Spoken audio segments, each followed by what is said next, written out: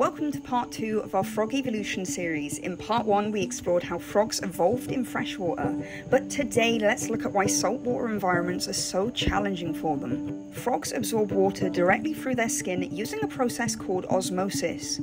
In freshwater this helps keep them hydrated, but in saltwater the process is reversed.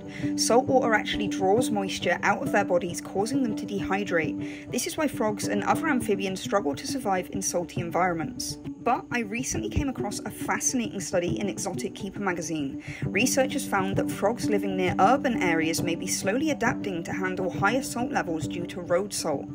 Every winter, road salt runs off into nearby ponds and streams.